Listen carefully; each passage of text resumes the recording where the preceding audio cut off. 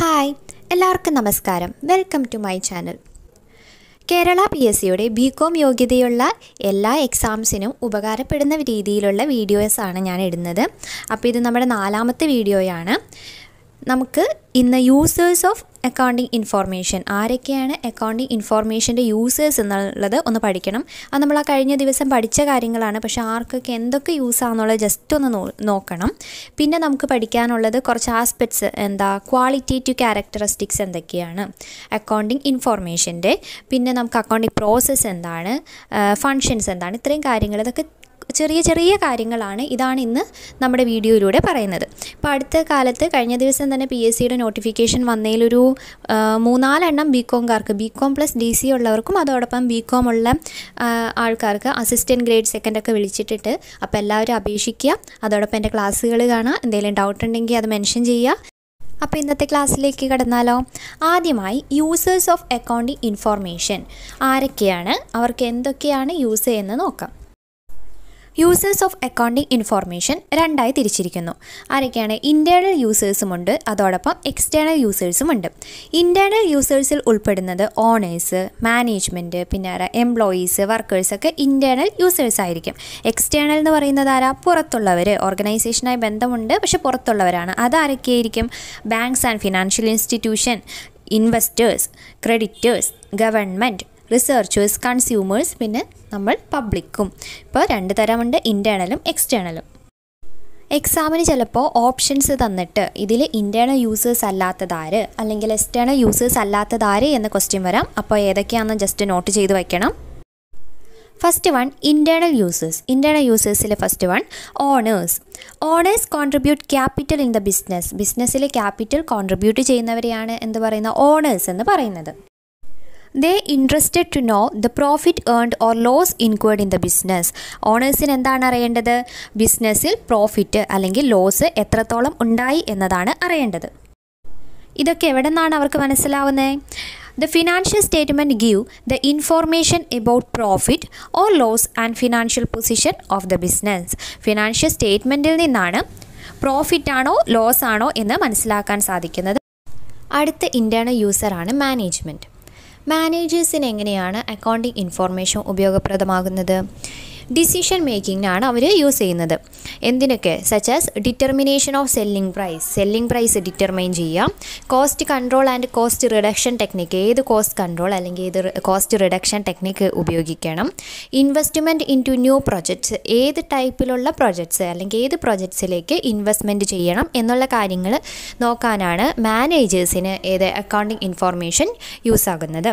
Then managers use information to evaluate the performance and to ascertain the companies strength and weakness. Performance evaluate ചെയ്യാനും അതോടൊപ്പം തന്നെ എന്തോരു strength ഉണ്ട് അല്ലെങ്കിൽ കമ്പനിയുടെ വീക്ക്നെസ് ഏതാണെന്ന് കണ്ടുപിടിക്കാനും അതോടൊപ്പം അത് മാറ്റത്തക്ക വീക്ക്നെസ് ഉണ്ടെങ്കിൽ അത് മാറ്റത്തക്ക രീതിയിലുള്ള ഡിസിഷൻ എടുക്കാനും സഹായിക്കുന്നത് ഈ അക്കൗണ്ടിങ് ഇൻഫോർമേഷൻ ആണ്. അടുത്ത ഇൻറ്റേർണൽ യൂസറാണ് എംപ്ലോയീസ് ആൻഡ് വർക്കേഴ്സ്. എംപ്ലോയീസും വർക്കേഴ്സും എന്താണ് പറയുന്നത്? Employees and workers are entitled to bonus at year end which is linked to the profit earned by an enterprise. ഒരു എൻ്റർപ്രൈസിൽ പ്രോഫിറ്റ് ഉണ്ടെങ്കിൽ ഇയർ എൻഡിൽ വർക്കേഴ്സിന് എംപ്ലോയീസിന് എന്ത് കിട്ടും? ബോണസ് കിട്ടും. പ്രോഫിറ്റ് കൂടുതലാണെങ്കിൽ അതിനനുസരിച്ച്, പ്രോഫിറ്റ് കുറവാണെങ്കിൽ കുറഞ്ഞും പോവും. അത് എവിടെ നിന്നാണ് മനസ്സിലാക്കുന്നത്? അക്കൗണ്ടിങ് ഇൻഫോർമേഷൻ അല്ലെങ്കിൽ ഫിനാൻഷ്യൽ സ്റ്റേറ്റ്മെൻറ്റിൽ നിന്നാണ് മനസ്സിലാക്കുന്നത്. പിന്നെയോ, this is also reflect whether the enterprise has deposited is dues towards employees provident fund and employees state insurance etcetera or not with the appropriate authorities. ഈ ഫിനാൻഷ്യൽ സ്റ്റേറ്റ്മെൻറ്റിൽ റിഫ്ലക്റ്റ് ചെയ്യുന്ന വേറൊരു കാര്യമാണ് enterprise എംപ്ലോയീസിൻ്റെ provident fund എന്ന് നമ്മൾ PF എന്ന് പറയില്ല, അത് തന്നെ പ്രൊവിഡൻറ്റ് ഫണ്ടിൽ അല്ലെങ്കിൽ ESI എന്ന് പറയില്ലേ, ESIC, എംപ്ലോയീസ് സ്റ്റേറ്റ് ഇൻഷുറൻസ്, അതിലൊക്കെ എൻ്റർപ്രൈസ് ഡിപ്പോസിറ്റ് ചെയ്തിട്ടുണ്ടോ ഇല്ലയോ എന്നറിയാൻ ആർക്ക് സാധിക്കും? ഈ ഫിനാൻഷ്യൽ സ്റ്റേറ്റ്മെൻറ്റ് നോക്കുമ്പോൾ എംപ്ലോയീസിന് അല്ലെങ്കിൽ വർക്കേഴ്സിന് സാധിക്കും. ഇപ്പോൾ നമ്മൾ പഠിച്ചത് ഇൻറ്റേർണൽ യൂസേഴ്സ് ആരൊക്കെയാണ്, അവർക്ക് എന്തൊക്കെയാണ് ഈ അക്കൗണ്ടിങ് ഇൻഫോർമേഷൻ അല്ലെങ്കിൽ ഫിനാൻഷ്യൽ സ്റ്റേറ്റ്മെൻറ്റിൽ നിന്ന് നോക്കുന്നത്. അടുത്തത് എക്സ്റ്റേണൽ യൂസേഴ്സ്. എക്സ്റ്റേണൽ യൂസേഴ്സിൽ ആദ്യം ബാങ്ക് ആൻഡ് ഫിനാൻഷ്യൽ ഇൻസ്റ്റിറ്റ്യൂഷൻ. നമുക്കറിയാം ഒരു ബിസിനസ്സെ സംബന്ധിച്ചുകൊണ്ട് ലോൺ പ്രൊവൈഡ് ചെയ്യുന്നത് ആരാണ്? ബാങ്ക്സ് ആണ്. അപ്പോൾ ബിസിനസ്സെ സംബന്ധിച്ച് ഒരു എസെൻഷ്യൽ പാർട്ടാണ് ആര്? ബാങ്ക് അല്ലെങ്കിൽ ഫിനാൻഷ്യൽ ഇൻസ്റ്റിറ്റ്യൂഷൻ എന്ന് പറയുന്നത്. അതാണ് first point. It is an essential part of any business as they provide loans to businesses. ഇനി ബാങ്ക് അല്ലെങ്കിൽ ഫിനാൻഷ്യൽ ഇൻസ്റ്റിറ്റ്യൂഷൻ എങ്ങനെയാണ് ലോൺ പ്രൊവൈഡ് ചെയ്യുന്നത്?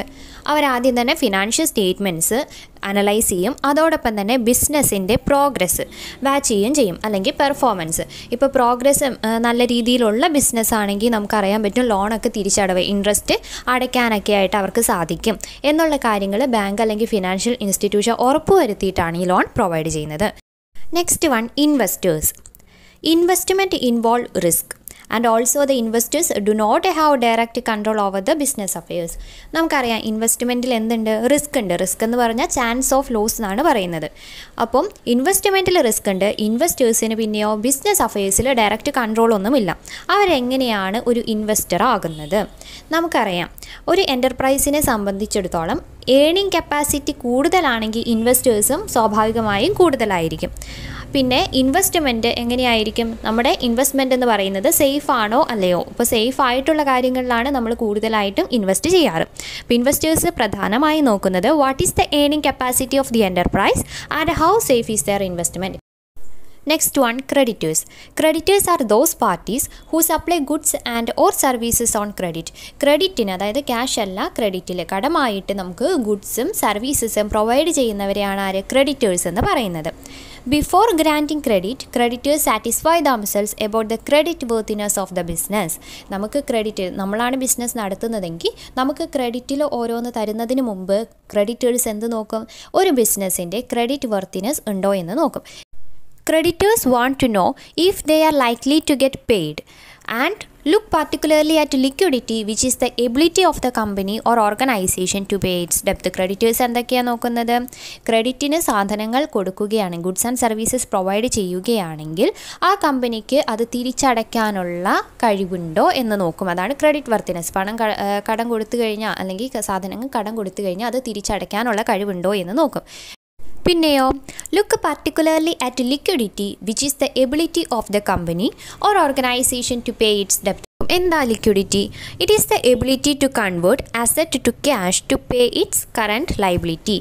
കമ്പനിക്ക് ആവശ്യമുള്ളപ്പോൾ ക്യാഷ് റേസ് ചെയ്യാൻ പറ്റുന്ന കഴിവിനെയാണ് ലിക്വിഡിറ്റി എന്ന് പറയുന്നത്. അല്ലെങ്കിൽ അസറ്റിനെ ക്യാഷിലേക്ക് മാറ്റാനുള്ള ആ ഒരു എബിലിറ്റിനെയാണ് എന്ത്? ലിക്വിഡിറ്റി എന്ന് പറയുന്നത്. അതെന്തിനു വേണ്ടിയിട്ടാണ്? To pay current liability. Current liability പേ ചെയ്യാൻ വേണ്ടി പെട്ടെന്ന് തന്നെ കമ്പനിക്ക് ആവശ്യമായ ക്യാഷ് റേസ് ചെയ്യാൻ പറ്റുന്ന കഴിവാണ് liquidity. Government and regulatory authorities അവർക്ക് എന്തിനാണ്? ദേ use accounting information or financial statement two access correct tax dues after an analysis of financial statement. Financial statement analyse ചെയ്ത് കഴിഞ്ഞാൽ എന്തോരം ടാക്സ് ഡ്യൂസ് ഉണ്ടെന്ന് മനസ്സിലാക്കാൻ സാധിക്കും. ഏതൊക്കെയാണ്? ഇൻകം ടാക്സ്, കസ്റ്റംസ് ഡ്യൂട്ടി അല്ലെങ്കിൽ എക്സൈസ് ഡ്യൂട്ടി എന്നിവ എന്തോരം ഉണ്ടെന്ന് മനസ്സിലാക്കാൻ സാധിക്കും. പിന്നെയോ to compile national income accounts and other information. National income അക്കൗണ്ട്സും മറ്റ് ഇൻഫോർമേഷനും ശേഖരിക്കാൻ ഏത് സഹായിക്കും? ഈ ഫിനാൻഷ്യൽ സ്റ്റേറ്റ്മെൻറ്റ് സഹായിക്കും. പിന്നെ the information available to it enables it to take policy decisions. ഈ ഗവൺമെൻറ്റിന് ഓരോ പോളിസി ഡിസിഷൻ എടുക്കുവാനും ഈ ഫിനാൻഷ്യൽ സ്റ്റേറ്റ്മെൻറ്റ് അനലൈസ് ചെയ്ത് കഴിഞ്ഞാൽ സാധിക്കും. ഓരോ കമ്പനികളുടെ ഫിനാൻഷ്യൽ സ്റ്റേറ്റ്മെൻറ്റ് അനലൈസ് ചെയ്യുമ്പോൾ നാഷണൽ ഇൻകം അക്കൗണ്ട്സും വേറെ ഇൻഫോർമേഷനൊക്കെ ശേഖരിക്കാൻ സാധിക്കും. അതോടൊപ്പം തന്നെ ഗവൺമെൻറ്റിന് ഓരോ ഇൻഡസ്ട്രിക്ക് അല്ലെങ്കിൽ ബിസിനസ്സിന് പ്രൊവൈഡ് ചെയ്യേണ്ട പോളിസികളെ പറ്റി മനസ്സിലാക്കാനും സാധിക്കും. Next one, researchers. റിസർച്ച് എന്താണ്? Researchers use accounting information in the research work. അവരുടെ റിസർച്ച് വർക്കിൽ അക്കൗണ്ടിങ് ഇൻഫോർമേഷൻ യൂസ് ചെയ്യുന്നവരാണ് റിസർച്ചേഴ്സ് എന്ന് പറയുന്നത്. നമുക്കറിയാം പല കൺസ്യൂമേഴ്സ് അല്ലെങ്കിൽ കസ്റ്റമേഴ്സ് എങ്ങനെയാണ് ഓരോ കമ്പനിയുടെ ഫിനാൻഷ്യൽ പൊസിഷനോ അല്ലെങ്കിൽ അവരുടെ ഫിനാൻഷ്യൽ സ്റ്റേറ്റ്മെൻറ്റ് ഒന്നും നോക്കിയിട്ടല്ല സാധനങ്ങൾ വാങ്ങുന്നത്. അവർക്ക് എന്താണ് വേണ്ടത്? ക്വാളിറ്റി പ്രോഡക്റ്റ്സ് അറ്റ് റീസണബിൾ പ്രൈസാണ് നമുക്ക് കസ്റ്റമേഴ്സിന് വേണ്ടത്. അതെങ്ങനെയാണ്? ദേ wish to know the establishment of A proper accounting control. ഒരു പ്രോപ്പർ അക്കൗണ്ടിങ് കൺട്രോളിലാണ് ഈ എസ്റ്റാബ്ലിഷ്മെൻറ്റ് അല്ലെങ്കിൽ ബിസിനസ് പോകുന്നത് എന്ന് അവർക്കറിയണം. Which in turn will reduce the cost of production. Proper accounting കൺട്രോളിലാണെങ്കിൽ എന്ത് സംഭവിക്കും? കോസ്റ്റ് ഓഫ് പ്രൊഡക്ഷനും കുറവായിരിക്കും. In turn less price to paid by the customers. Cost of production കുറയുമ്പോൾ ഇൻപുട്ടിൻ്റെയൊക്കെ വില കുറയുന്നു, അല്ലെങ്കിൽ കോസ്റ്റ് അത് പ്രൊഡ്യൂസ് ചെയ്യാനുള്ള കോസ്റ്റ് കുറയുകയാണെങ്കിൽ നമുക്ക് പ്രൊഡക്റ്റ് കിട്ടുന്നതും ഒരു റീസണബിൾ എമൗണ്ടിലായിരിക്കും. അതാണ് കസ്റ്റമേഴ്സ് നോക്കുന്നത്. Last one, public. It makes substantial contribution to the economy in many ways. ബിസിനസ്സിന് പല രീതിയിൽ ഇക്കണോമിയിലേക്ക് ഓരോ കോൺട്രിബ്യൂഷൻ നടത്താം. എങ്ങനെയൊക്കെ? എംപ്ലോയ്മെൻറ്റ് ഓഫ് പീപ്പിൾ, പല പീപ്പിളിനും എംപ്ലോയ്മെൻറ്റ്, തൊഴിലവസരങ്ങൾ കൊടുക്കാം. Without causing serious environmental issue, business നടത്തുമ്പോൾ എൻവയോൺമെൻറ്റൽ ഇഷ്യൂസ് ഒന്നും ഉണ്ടാകാത്ത രീതിയിൽ നടത്തുക. ഇതൊക്കെയാണ് ഫിനാൻഷ്യൽ സ്റ്റേറ്റ്മെൻറ്റിൽ നിന്ന് പബ്ലിക് നോക്കുന്നത്. യൂസേഴ്സ് ഓഫ് അക്കൗണ്ടിങ് ഇൻഫോർമേഷൻ ആണ് നമ്മൾ പഠിച്ചത്. Internal യൂസേഴ്സും external യൂസേഴ്സും. Internal യൂസേഴ്സിൽ owners, management, employees and workers. External എന്ന് പറയുന്നത് banks and financial institution, investors, creditors, government and it's authorities, researchers, consumers and public. ഇത്തരം കാര്യങ്ങൾ നോക്കുക, അങ്ങോട്ടും ഇങ്ങോട്ടും മാറിപ്പോവാതിരിക്കുക, ശ്രദ്ധിക്കുക. അടുത്ത് നമ്മൾ പഠിക്കാൻ പോകുന്നത് qualitative characteristics of accounting information. Accounting ഇൻഫോർമേഷൻ്റെ qualitative ആയിട്ടുള്ള ക്യാരക്ടറിസ്റ്റിക്സ് ഏതൊക്കെയാണെന്നാണ് നോക്കുന്നത്. First one reliability, then relevance, understandability, comparability. ഏതൊക്കെയാണ്? Reliability, relevance, understandability and comparability. ഇതൊക്കെ എന്താണെന്ന് നോക്കാം. First one reliability. എന്താ റിലയബിലിറ്റി എന്ന് വെച്ചാൽ വിശ്വാസ്യത എന്നൊക്കെ പറയും. നമുക്ക് നോക്കാം. Accounting information must be reliable. Reliability of information means it is verifiable, free from bias and material error. Reliability ഉണ്ടായിരിക്കണം എന്ന് പറയുന്നത് ബയാസ്, പക്ഷപാതം ഒന്നും ഉണ്ടാവാൻ പാടില്ല. പിന്നെ എറേഴ്സ്, ഫ്രീ ഫ്രം എറേഴ്സ് ആയിരിക്കണം, നമുക്ക് വെരിഫയബിൾ ആയിരിക്കണം. അതിനെയാണ് റിലയബിലിറ്റി എന്ന് പറയുന്നത്. സിമ്പിളായി പറഞ്ഞാൽ ഒരു വിശ്വാസം വേണം. എറർ ഒന്നുമില്ല, ബയാസ് ഒന്നുമില്ല എന്ന രീതിയിലൊരു വിശ്വാസം വേണം. Next one relevance. Relevance means it must be relevant to the user. ആർക്കായിരിക്കണം? യൂസർക്ക് relevant ആയിരിക്കണം.